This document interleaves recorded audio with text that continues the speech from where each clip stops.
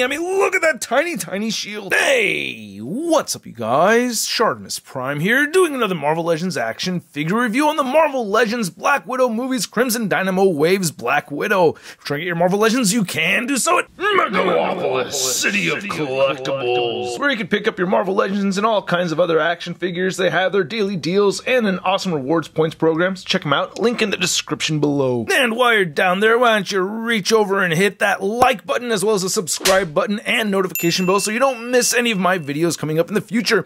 And this looks really cool already, even though she has a little dot in between her eyes right over there. I hope that's not actually on the figure. Hopefully it's just dust. Anyway, nice image of Black Widow right there on the side. I really like that a lot. And you get the same similar style artwork right over here on the back, which I do dig. And then you get a read up over here. If you want to read it, go ahead and pause it right now. There's the other figures from the wave. Then we get Black Widow again. Nice spot varnished Black Widow logo on the top. Not much more at the bottom. So let's get to it and crack this thing open. And here's Black Widow out of the packaging, looking awesome. I gotta say right off the bat, this may be the very best Marvel Legends Black Widow figure out there. Not certain right now, so we'll find out in just a moment, but we get some nice looking accessories with this figure, so let's get a closer look at those, and then we'll take a closer look at Natasha. So unlike the Taskmaster figure, Black Widow does come with a Crimson Dynamo Build-A-Figure piece, which I'll show off when I review that figure. But as far as Black Widow goes, we get two sets of hands, fists and weapon holding hands. She comes with her own guns, which is great, and then we have these batons right here as well. And I gotta say, aside from some minor imperfections here, I do like these hands. Now, the weapon holding hands have a hinge that move horizontal, and then we have the fisted hands that have the hinge that moves up and down. You can see the gray paint right there on the hinge. It comes off just a little bit, so be wary of that, but I do like the sculpt for these little hands, and she comes with her own little guns too, which is great. I really like these a lot. I'm so happy that they've done this, because yes, we have holsters on the side that function. We don't have guns that are not removable. Figure comes with her own weapons and everything. I feel like it's just been a long time since I've seen a new Black Widow figure with guns like this, so I'm super stoked about this. This is really, really cool. And these holsters hold the guns very well. The only time that they really fall out on me is when I actually pick at them and then they fall out. So see, as I shake, the guns stay in the holsters, so that's awesome. Shake, shake, shake. And then you can see we get these batons right here, which are drastically warped because I did find a way to port them all the way through this whole backpack piece, which I'll demonstrate in a little bit. So from what I was able to notice in the trailers is that her hair didn't really look like this. I mean, it looks like this in Civil War. This movie takes place between Civil War and Infinity War. And oh my goodness, I'm so bummed that they pushed the movie back. They had to. It's all for a good reason, but seriously, I want to see this movie so bad. But anyway, you do see her with the ponytail more than anything else throughout the trailer. So maybe the Hasbro team had just gotten info that the movie takes place between Civil War and Infinity War and went with a head sculpt that would look best to suit that. I don't know. But I do like how the head sculpt came out. I think it looks great. It definitely looks like Scarlett Johansson. I really like how the hair is sculpted and painted as well. I do have a little extra dot thing right over there. That bothers me. There is a little dot in between her eyes. I tried scraping off. I wasn't able to get to. But other than that, the photoreal tech on this just looks stunning. I think they did a good job with it for the most part. But yeah, you can see that we get 3 different tones in the hair. I really like that. You can see the bright tone, the mid-tone, and dark tone. I think that's just the nature of the wash going through that sculpt, but I do like it a lot. Really nice color hair. I like that. And I like how her suit looks too. I like how she has these added like pieces right over here like containing her girls, right? That's what it looks like. They're like extra under control right there. You can see that we get these shoulder pads right here that look really good. I like the little touches of red on the side. That looks great right there. I really dig that. Then here's looking at the backpack piece, and she has these ports for her batons, which looks pretty good. I really like this red trim that we're seeing right here too. That looks sweet.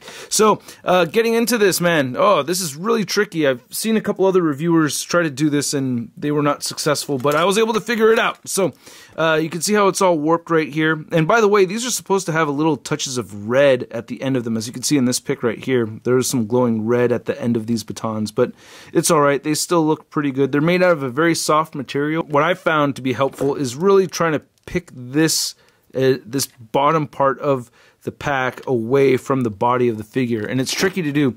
One thing you can do to help make that happen is grab the butt end of one of these and try to jam it into this bottom hole right here, which I know just doesn't sound right, but you can see that's kind of like splitting it. Or you could use something else to try to split that apart right over there from the bottom. But I'm going to go ahead and demonstrate this on camera without removing the head sculpt. So you can get one in there. Nice and easy peasy, and you can see that. No one has a problem doing that. It's getting the second one through is the tricky part. And just to be clear, this is going to run this way and shift to this side. So you want to scooch it this way when you get the second one through here. And you can see the top port right there. And boom, there we go.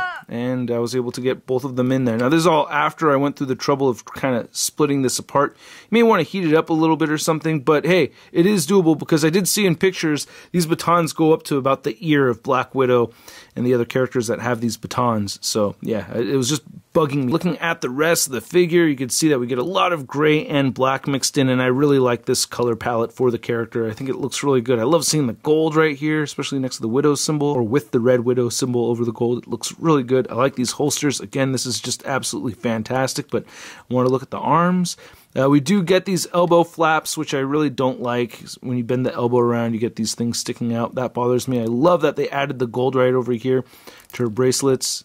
That's really cool. If you didn't know that, these were inspired by Spider-Man. Like in the comics, she was originally inspired to create these because of Spider-Man. I think that's really neat.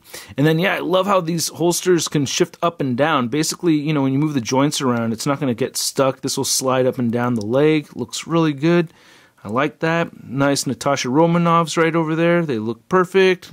Like that, no complaints there. Knee pads look really good. I like how the boots look as well. Nice straps and buckles and laces throughout right here, and we do get peg holes at the bottom of the feet. So I definitely had a lot of fun posing the figure around. I just have numerous frustrations with the articulation on this piece.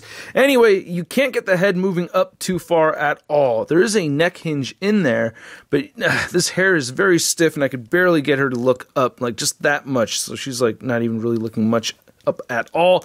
You can't get the head looking down very far, though. It does shift forward and back like a pile driver. You get side-to-side motion.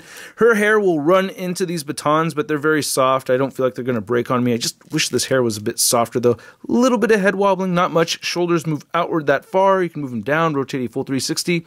Single-jointed elbow. I mean, it bends in more than 90 degrees, but I did find myself having frustrating moments. Very frustrating, especially when you swivel the elbow side to side right here. That just could look really ugly sometimes. I don't know. I just don't really like it, man. Can't wait for those double jointed elbows, Dwight. Cannot wait. I went over the wrist articulation. You know, they all swivel side to side. These hinge. The other ones have the horizontal hinge.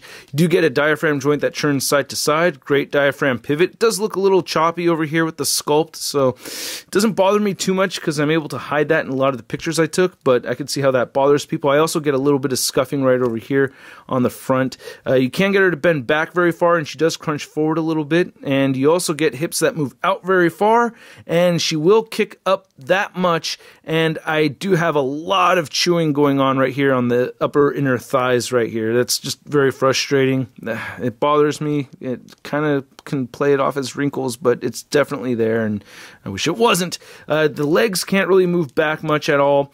You do get an upper thigh cut, double jointed knees, and there is this extra plastic right here in the knee joint, so that's a little bit irritating. So yeah, it doesn't look too bad though when you get the X-Manny heel to butt right there, right? And then you get ankles that move down, they do move up, and she has ankle pivot that kind of moves a little bit more like a side-to-side swivel more than an actual ankle pivot, so that's another very frustrating thing. You guys know how much I love my ankle pivot, and this is just not the best ankle pivot, so all these complaints aside, I still had fun posing her around though. Now to measure out this Black Widow figure, you can see that she is barely standing over that 6-inch mark. And then for a Marvel Legends Black Widow figure comparison, you can see that we have the Winter Soldier Black Widow figure, which is our first finally getting a Natasha Romanov MCU figure. That took us a long time to finally get one, or it felt like it took forever for this to finally come out. And then we also have the Infinity War version without the vest. I cannot find the vest. I need to find the vest, especially before I review Yelena, which is going up tomorrow. And then we have the Endgame 2-pack with Hawkeye, with the interchangeable heads with Nebula, and she does look more like this so far from what I've seen from the Black Widow movie, so I want to see a head swap, and that doesn't look too bad. That looks pretty good, actually. I really like that a lot. A little inaccurate with the bits of blonde at the bottom right there, and that looks pretty good too.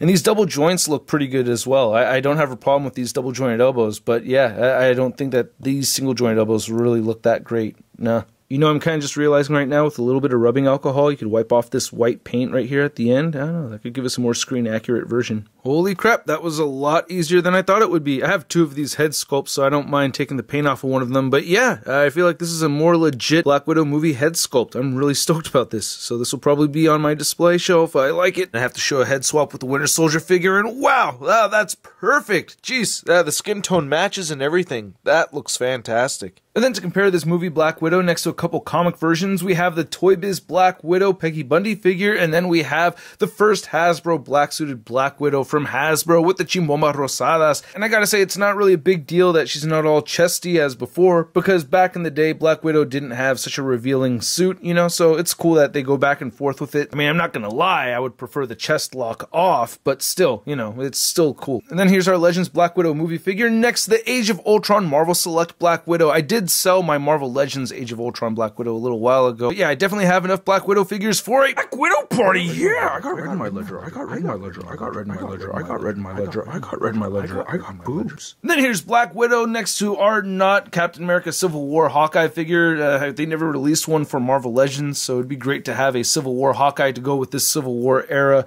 Black Widow, right? But anyway, this is a kit-bashed figure. And then here's Black Widow next to the Captain Marvel binary variant figure, and I think the Black Widow movie is going to perform a whole lot better in the box office compared to the Captain Marvel movie. I don't know, I suspect. And then here's Black Widow next to the only other figure from this wave that I've reviewed. We have Taskmaster, and two things I did not mention in my Taskmaster review is that he does have elbows that bend backwards. I think that's just really weird that you can do that with the figure. Then another thing, I guess there's this rumor going around that Taskmaster might be a female character in the MCU. You know, the answer to that really is to just freeze frame all the butt shots of Taskmaster. Just stare deep at the butt, you know, and you'll be able to tell whether it's a male or female character. And then if it ends up being a dude, well, it means you're gay. Joking, I'm just joking. It's just having fun here, okay? I'm trying to have a good time, you guys. And then here's the movie Black Widow figure next to your average 6-inch scale figure. We have the Marvel Legends Big Time Badass Spider-Man. Oh, look, the Girl Avenger finally got her own movie, and she's got her new jewelry over here. Oh, it's pretty gold, so you can look pretty for your... Ah! So I really hope you guys enjoyed this video. If you did, please hit the like button and hit the subscribe button as well as the notification bell so you don't miss out on any videos. And a big thank you to all these people that support this YouTube channel over on the Patreon. Now, this figure I had a great time with. I complained about the articulation a lot. I think that's the biggest downside, but I still really like this piece. I like the color palette. I just think it looks awesome. And we get the proper gun storage, even though in the size comparisons, she was missing a gun a lot of the time. But anyway, I think she looks fantastic, man. I'm really happy with the figure, and at the price point of around 25 bucks, I'm going to give her a Sud rating of... It's not too bad. And I'd like to know what you guys think, so please let me know in the comment section below. If you want to stay up to date with me over on the social media, you can check me out on Instagram, Twitter, and Twitch, and I'll catch you guys later. Peace! I'm posing action figures, I'm posing action figures, I'm posing action figures every day. I'm posing action figures, I'm posing action figures, I'm posing action figures, it's okay. That's crispy. Okay, no, just... Woo! Hey, new ShartimusPrime videos. Hey, you should click one. Yeah, click on one of them. Or subscribe if you haven't.